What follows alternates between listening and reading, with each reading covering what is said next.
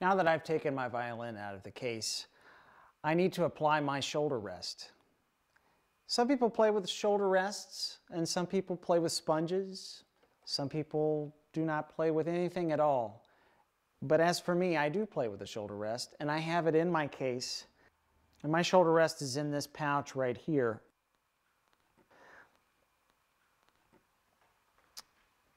And here is my shoulder rest. This particular shoulder rest has feet right here. And I put one pair of feet on at a time, and I'm very careful in doing so. And here's my violin and shoulder rest, and I'm ready to go.